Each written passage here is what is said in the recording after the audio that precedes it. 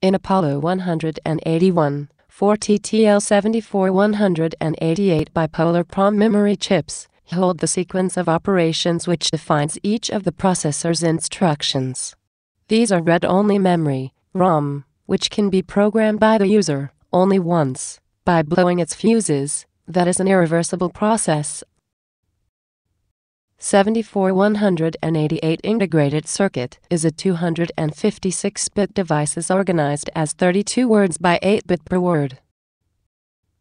The access time of a bipolar titanium tungsten fuse PROM is about 30 nanoseconds and is several times faster than that obtainable with CMOS EPROM, which is usually the bottleneck of the majority of homemade CPU.